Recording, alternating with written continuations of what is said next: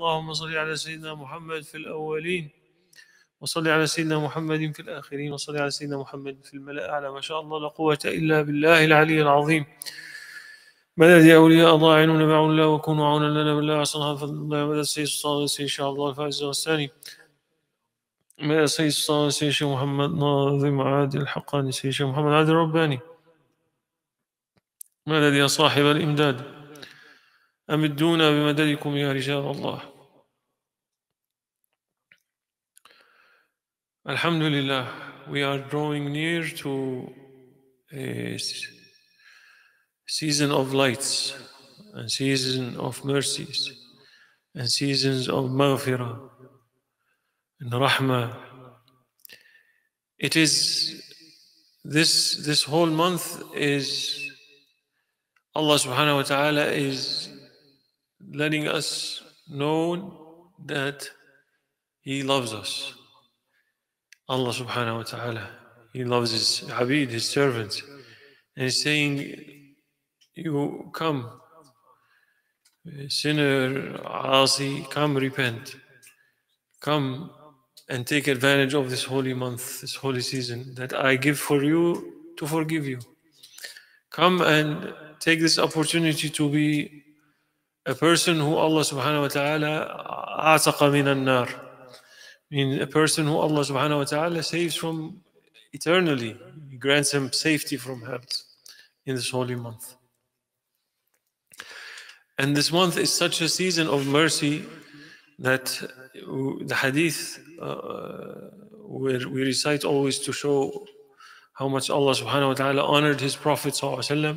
In the same hadith, Allah subhanahu wa ta'ala, hadith when Sayyidina Muhammad sallallahu alaihi wasallam was going up on the minbar and Sayyidina and he was saying Ameen, Ameen, Ameen. And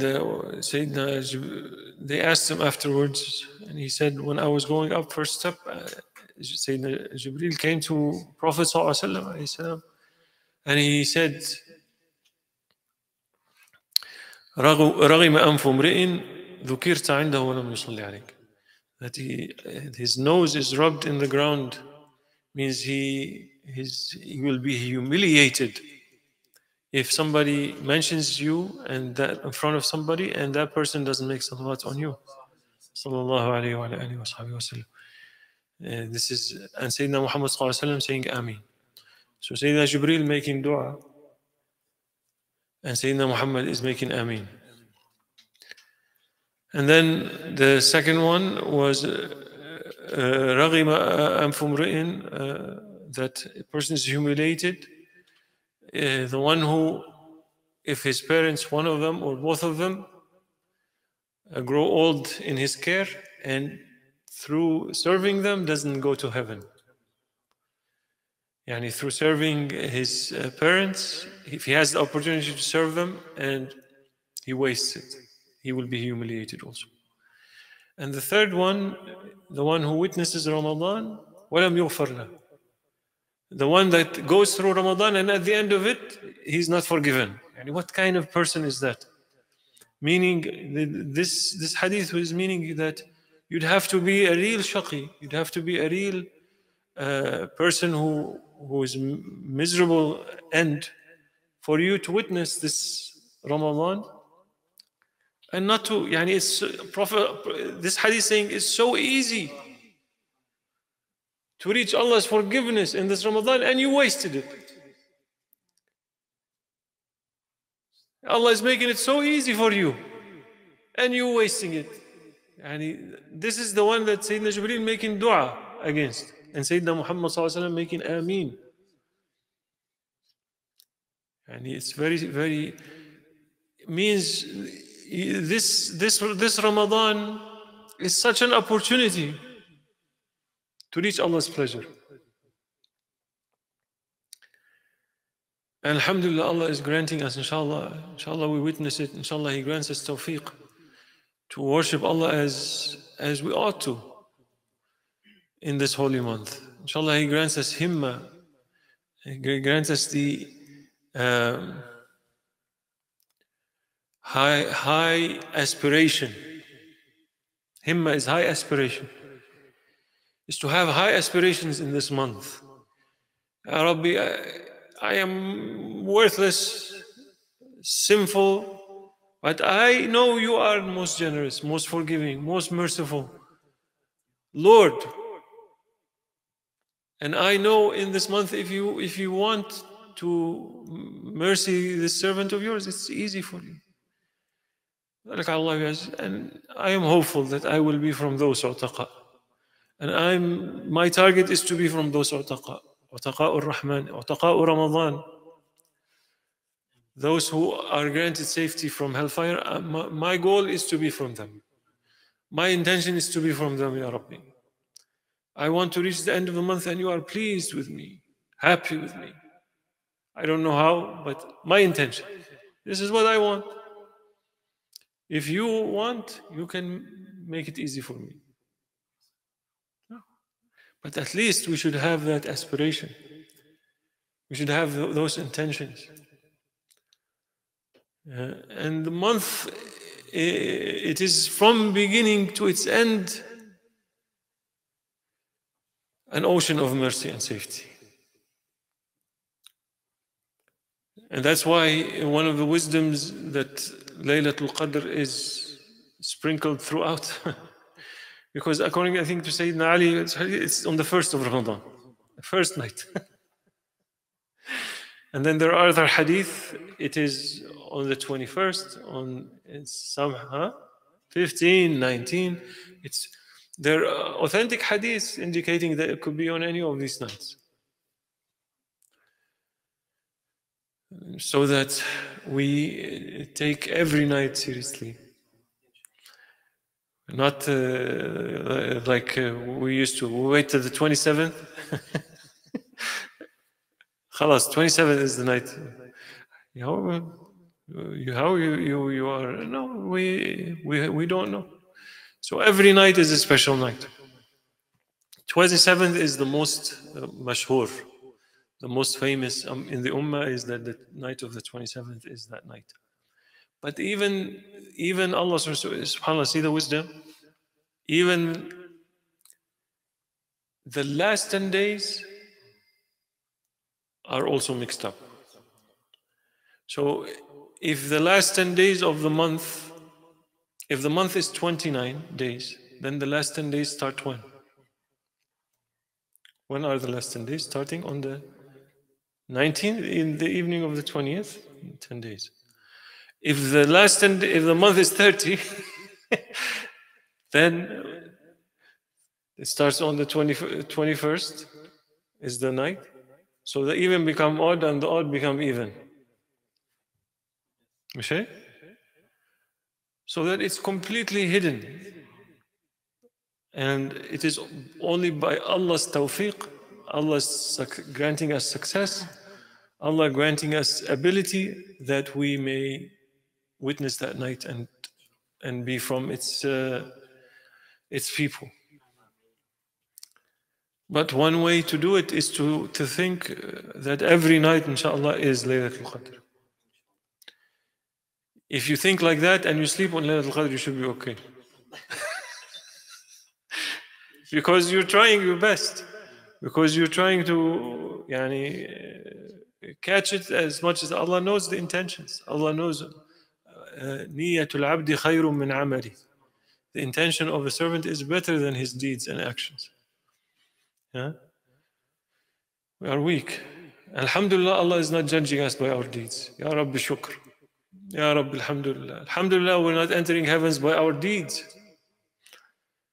Who will enter heaven by their deeds? Hadith al-Nabi. Alhamdulillah, by Allah's mercy, that we're entering heaven. That's why the first thing they teach you in tariqah, don't rely on your amal. Do, but do it because you're told to do, because you're ordered to do, because you want to be trying to be obedient. But don't, at the end of it, don't think that I have any credit. If you manage to pray, to recite Quran, to do whatever it is, always defer it to the one who gave you tawfiq to do it. Allah. Manage to do zikr, say Ya Rabbi shukr. You granted me to remember you. You granted me to recite your Quran. You granted me to understand. It is all fadl min Allah wa ni'mah. We don't claim anything. So inshallah, this night is coming. The night, tomorrow night, inshallah, Mawlana Sheikh Muhammad, and he said that I think Turkey in general, they're starting tomorrow night, and Mawlana Sheikh Muhammad follows Turkey in this Diyanat. It's called Diyanat, the institution there. That he is starting. So inshallah, we are intending to tomorrow night start. And the adab is when the Maghrib time comes, it's good to shower and stand and make salawat on the Prophet ﷺ, and ask Sayyidina Muhammad to intercede for us, for Allah SWT to grant us all these things we were talking about, to come from that door as well. And in this book, Futuhat al-Haqqaniyya, it says to do that adab every night, And it's very important also to make intention for the entire month that you will fast from beginning to end, and then to do the intention every night as well. Our mashayikh, when you break your fast, right then and there, they make intention for the next day, so that you, it's not so as they make the dua, that Allah subhanahu wa ta'ala, اللهم لك صمت ورزقك أفطرت وبك آمنت عليك توكل ذهب الظمأ وابتلت العروق وثبت الأجر إن شاء الله اللهم إني نويت صيام يوم غد من رمضان. Right away, connected. In English you could say it.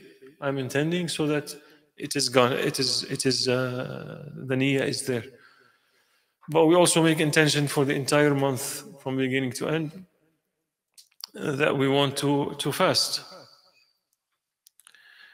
Allahumma salli ala Sayyidina Muhammad. We will, inshallah, in this holy month, there's the adab also that, reciting the one juz of Quran daily before Maghrib, and then reciting the first verses of each surah, the entire Quran, according to this book that's compiled by, it is the wasiyah of Mawlana Sheikh Nazim, compiled by Sheikh Adnan Qaddasallah Sirru, to recite these specific adabs every day, if one can. It's not if one is able, and so inshallah my intention is to do it every night. We did it last year, I think. We recite one juz of Quran every night, and then we recite the first verses of each surah, and then we recite Dua al-Ma'thur of Sheikh Abdullah al-Faiz Daghestani. We recite the Dua of the Asma al-Husna as well. It's part of it. And dhikr will be on Friday nights before Maghrib, because it's easier for people, because there's Taraweeh.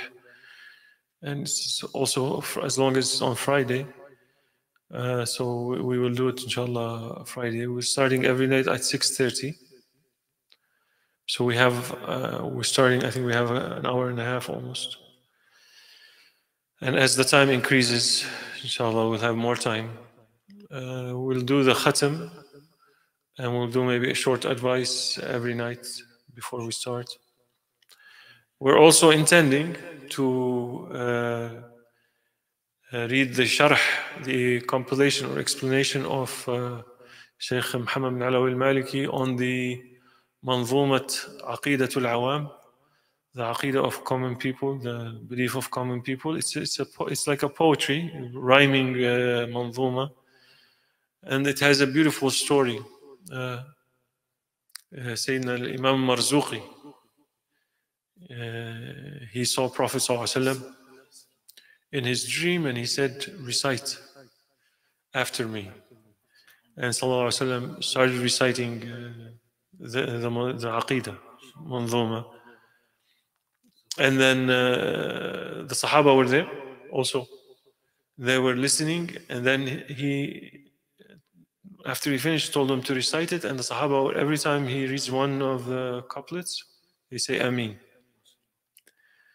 So he woke up and it's imprinted, and he wrote it down. So it's a beautiful Aqidah because it deals with all matters of Aqidah in a summarized and beautiful way, and also it has the names of the Ahlul Bayt and the Prophet's family and children and so forth. So it's a blessed Aqidah. We will read it and read the explanation of Sayyidina Imam Al-Alawi al-Maliki on it. We all need to remind ourselves of our beliefs. Inshaa Allah, La ilaha illallah Muhammad Rasulullah. We're intending, so that way I keep myself busy with good things, and maybe something good will be coming from it.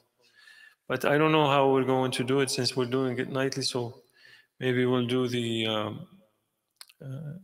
3 or 4 days a week is Aqidah. And then with also the recitation, that's going to be, inshallah, a handful. Friday nights, dhikr. And what else?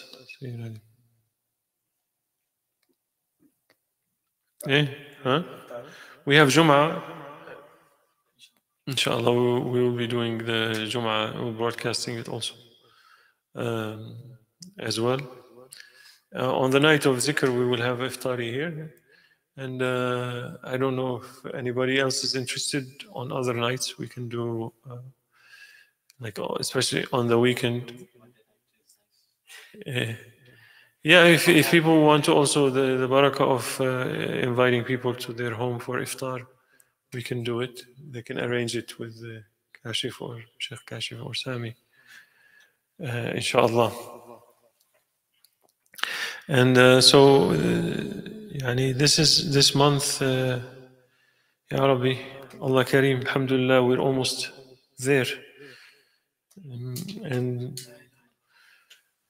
ومن الله التوفيق بحرمة الحبيب بحرمة الفاتحة.